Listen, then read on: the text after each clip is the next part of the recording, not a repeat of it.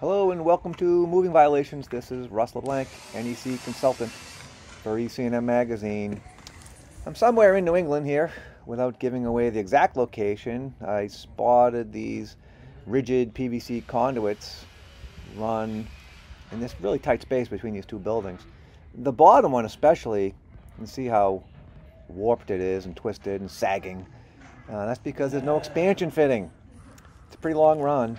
And section 352.44A requires an expansion fitting to be used. When the length change of this conduit is expected to be, a quarter inch or greater between securely mounted items. And as you can see, the result is the conduit is starting to bend and sag. And that's just going to keep getting worse, and eventually the whole thing will self-destruct. Very common problem.